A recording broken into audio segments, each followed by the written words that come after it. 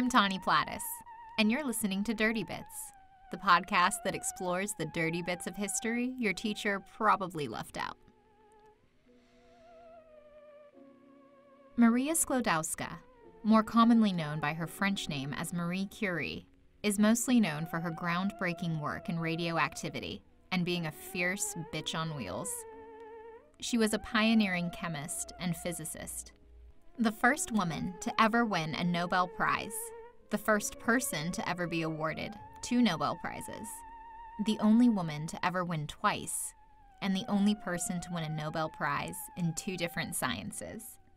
She was the first woman to become a professor at the University of Paris, and in 1995 became the first woman to ever be entombed on her own merits in the Pantheon in Paris. She discovered 2 chemical elements, essentially invented the concept of radioactivity, and founded a scientific dynasty. Her daughter Irene and son-in-law Frederick shared a Nobel Prize in the 30s, Irene being the second woman to win the Nobel Prize. Marie Curie also found herself embroiled in a highly publicized scandal involving a married man she lived with, and was the subject of not 1, but 2 duels. The scientist formerly known as Maria Sklodowska was born in Warsaw in the Russian part of Poland on November 7, 1867. In what's clear evidence that being an overachiever is genetic, her parents were both well-known teachers. Her mother operated a prestigious Warsaw boarding school for girls and resigned when Marie was born. Her grandfather was a physics and chemistry teacher, and her father taught physics and math. Today, Irene's children are both esteemed scientists. One a nuclear physicist, and the other a biologist. There are 5 Nobel Peace Prizes in this family, if you weren't already feeling inadequate today. But the problem was that her family was composed of a bunch of hardcore patriotic nationalists who supported an independent Poland. The Russians ended up scooping up all their shit, so they were poor, causing Marie and her 4 siblings to struggle all their lives. Her father was also the director of 2 schools for boys. After Russian authorities cut laboratory instruction from the Polish schools, he smuggled a bunch of laboratory equipment home like a nerdy kingpin and instructed his children in its use.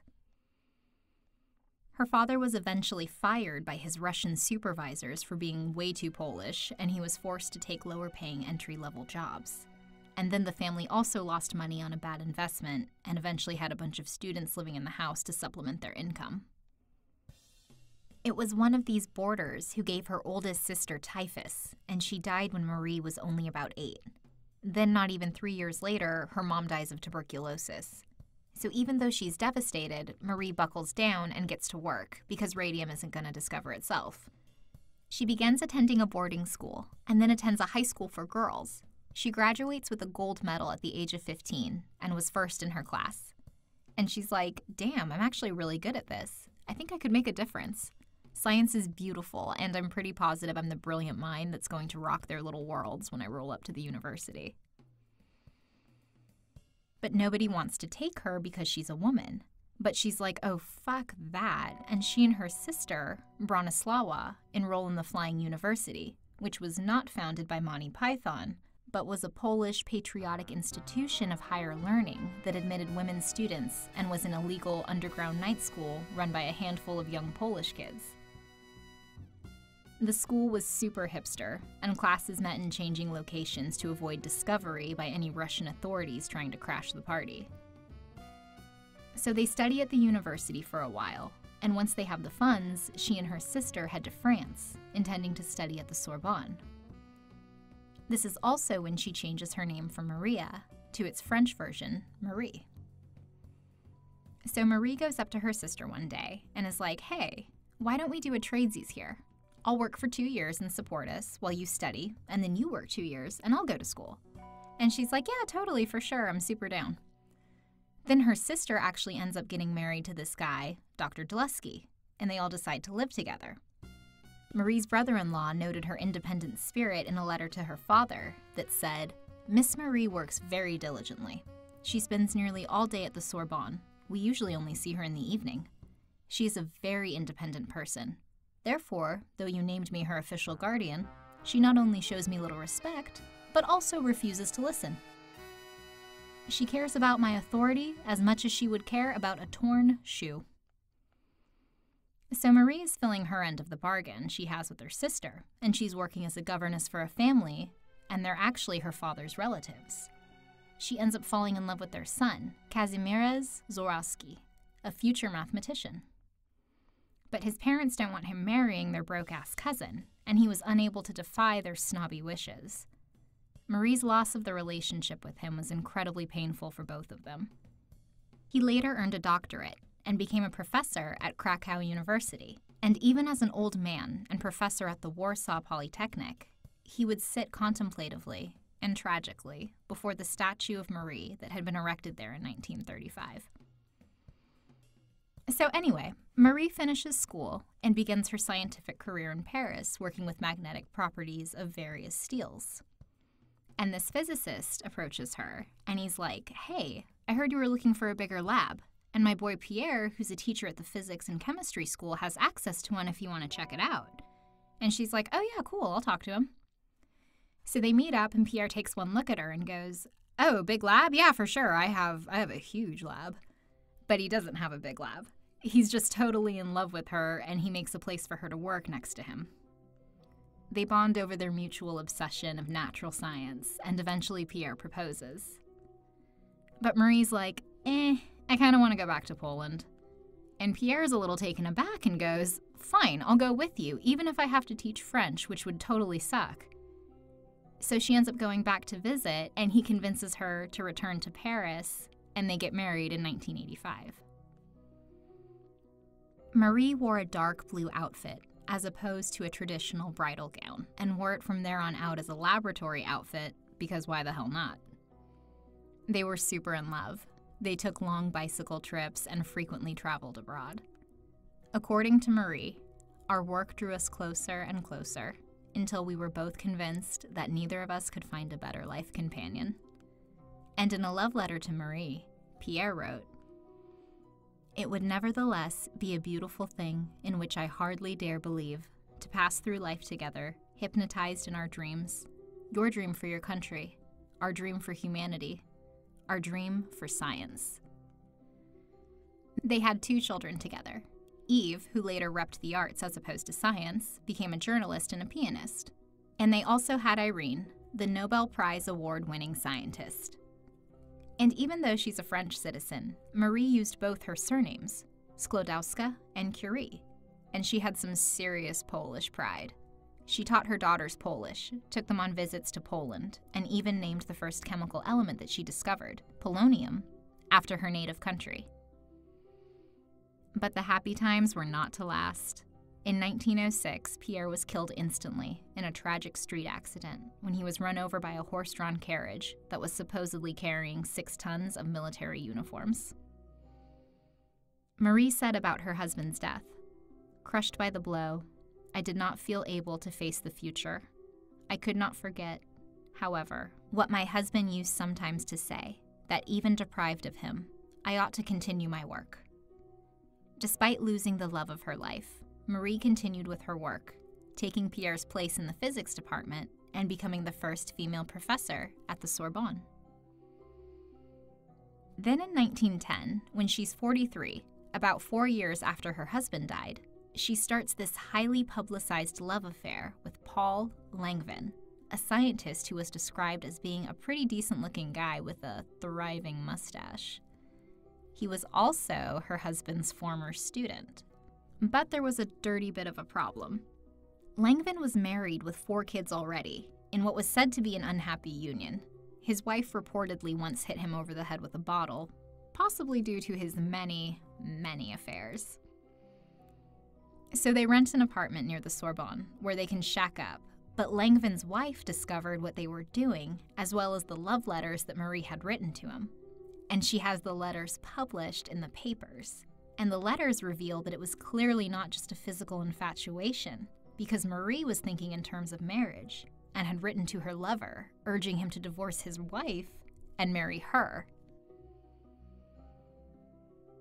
As you can imagine, the publication of the letters scandalized France. At one point, Marie was coming home from a conference in Belgium, and there's an angry mob outside her house, and they're messing with her 2 daughters. So she picks up the kids, she hulks it through the crowd, and makes it to her friend's house. It didn't help that the media was printing bullshit rumors about her in an attempt to sensationalize the event, proving not much has changed in over 100 years. They claimed that the affair had started when Pierre was still alive, calling Marie a homewrecker and a seductive Jew, playing into the rampant xenophobia at the time. And she's like, I'm not even Jewish, I'm just Eastern European. Not that there's anything wrong with being Jewish, but damn, these are just bold-faced lies. And one of the journalists who wrote about the expose, Gustave Terry, calls Paul, the guy Marie was sleeping with, a boor and a coward. So Paul feels honor-bound to fight a duel against the journalist, and he demands the duel be fought with pistols. He makes all these elaborate preparations, but it's a complete shit show. The journalist just straight up refuses to shoot on the grounds that he doesn't want to rid France of one of its greatest minds. And Paul declares that he's not an assassin, and he puts the gun down too, and everybody goes home. Then there was another, more eventful duel, fought between 2 editors of rival papers over the merit of Paul's wife's charges. They skipped the guns, went straight to swords, and after what was described as several fierce bouts, one was injured, they reconciled, and again, everybody went home. And while these allegations were untrue, they tarnished Marie's name, and the timing was terrible. She had just won a Nobel Prize, and the committee suggested she skip the awards ceremony.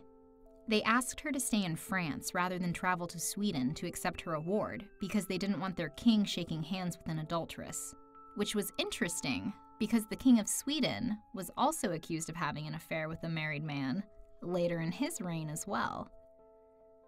The story goes that a man named Kurt went to the king in 1932 to ask for a liquor license for his restaurant because he wasn't able to just go get one due to having a past criminal record.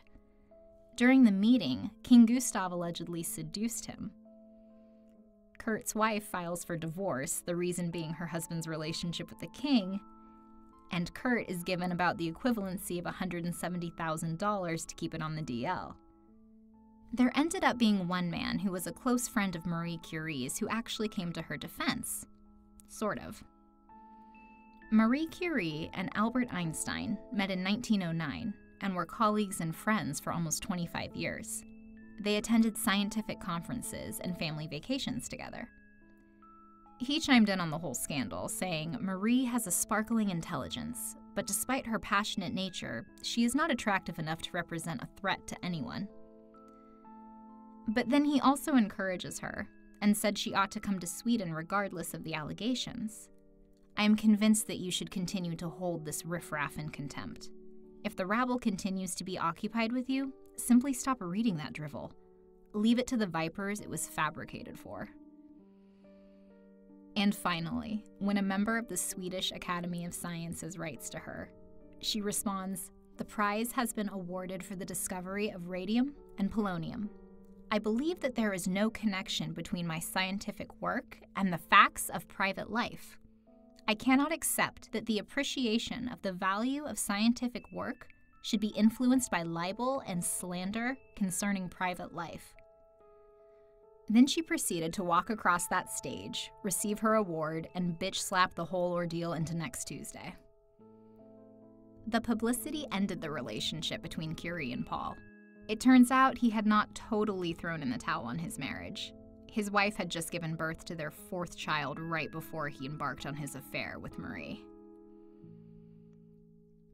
Paul and his wife ended up settling outside of court, and even ended up reconciling. And then he went on to father an illegitimate child with his secretary.